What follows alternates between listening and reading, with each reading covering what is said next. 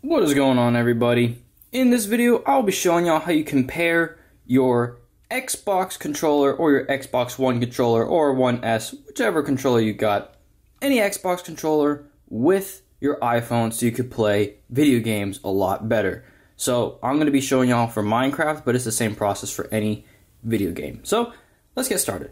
The first thing you want to do, open up your Bluetooth settings and keep an eye down here. This is where you'll see new devices.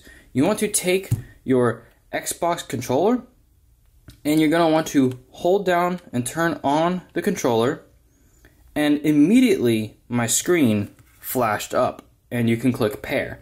But typically what you want to do is, if nothing happens, hold this down and hold the sync button at the same time until you see something pop up, and boom, once you hold that sync button, you can see it's popped up again.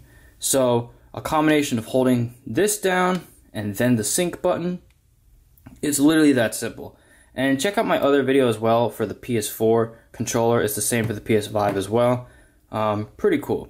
So you can see that right now I got Minecraft right here, and you can see I can navigate it. So if I want to enter my friend's realm, literally doing it all with pretty sick Xbox controller.